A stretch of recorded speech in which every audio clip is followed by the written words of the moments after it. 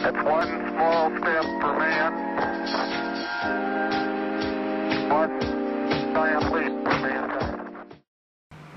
Good day, viewers. Today we'll be performing the Foramenal compression test. Its other name is Spurling test. The test is performed if the patient complains of nerve root symptoms which are diminished or absent on the examination. The test is designed to provoke symptoms. Now, in this test, there are 3 stages. Each stage is increasingly provocative. If patient symptoms appear in the first stage, one does not proceed to the next stage. The test is positive if the patient complains of pain that radiates into the arm towards which the head is side flexed during compression. The test indicates a pressure on the nerve root. The first stage of Spurling's test. Patient is in a sitting position and the examiner is at the back of the patient.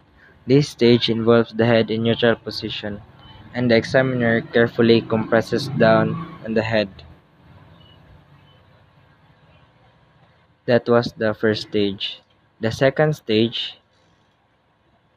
This stage involves the head of the patient is in extension and the examiner carefully compresses down on the head of the patient.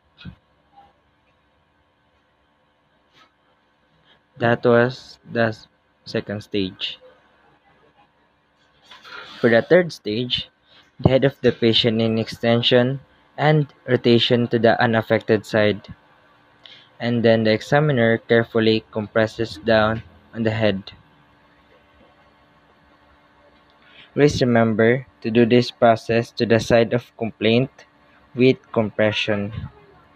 A test result is classified as positive if there is pain that radiates into the arm towards which the head is side flexed during compression, thus indicates a pressure on a nerve root.